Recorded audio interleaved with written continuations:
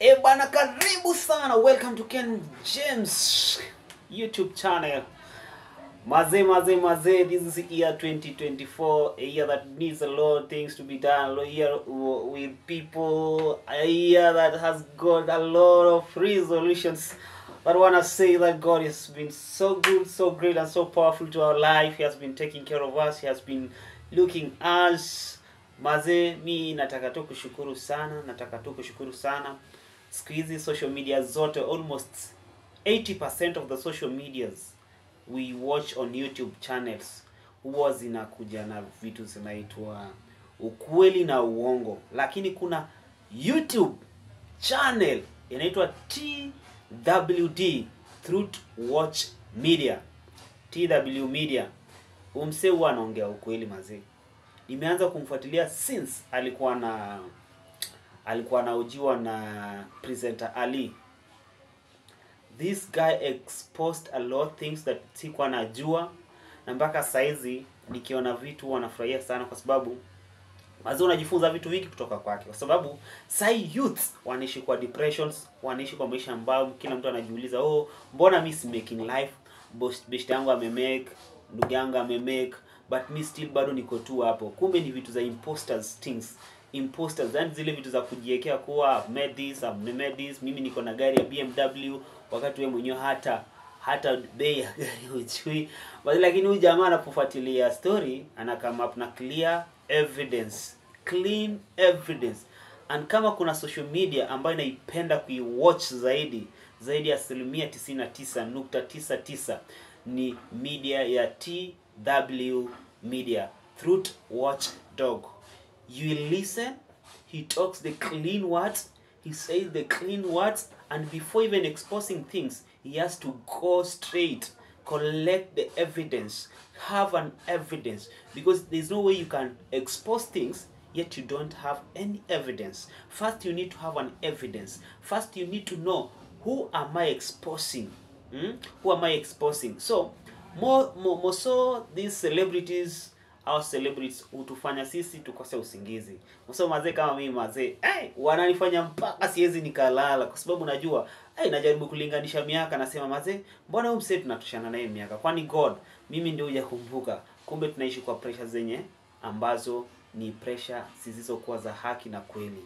So unapofuatilia media Truth Watchdog, this guy huongea ukweli, husema ukweli na huexpose vitu vya ukweli. Manake kila kitu chake ni cha ukweli. Hakuna hata kimoja ambacho shawahi ongelea nikapata ni cha uongo. Nimemfuatilia kwa muda mrefu, nimemwatch Nation Media, yani he needs support. Na I want also to tell the social medias, the channels on YouTube channels, please always ensure before you expose something, collect the data, collect the evidence, ensure you have all evidences on your tips of your hands, tips of your fingers, tips za fingers zako. So wakati una expose, unajua una expose kitu gani. Unajua una expose kitu gani. Mazee, unaweza expose kitu kumbe kitu una expose si ukweli, ama kitu unaongelea si ukweli. Lakini wakati uta expose kitu utajua ni ukweli. So maisha ya sai, yani ni maisha ambayo tunaishi ya digitali. Maisha ambayo yana mipambo, maisha ambayo yana misukumo, maisha ambayo yana pressure, maisha ambayo yani ukikaa chini unaweza ukaruka na kichwa, ukashindwa kuwa, kwani Mungu mimi mbona unikumbuki? Kwani Mungu mimi mbona unijali?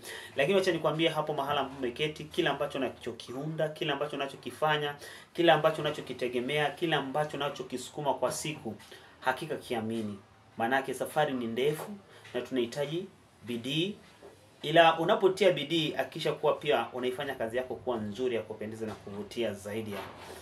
Unapokuwa ya kuvutia, basi bila shaka utakuwa umepata wadhamini ambao watakuwa wanakufuatilia, watakuwa wanataka kujua, watakuwa wanataka kuelewa zaidi kutoka kwake.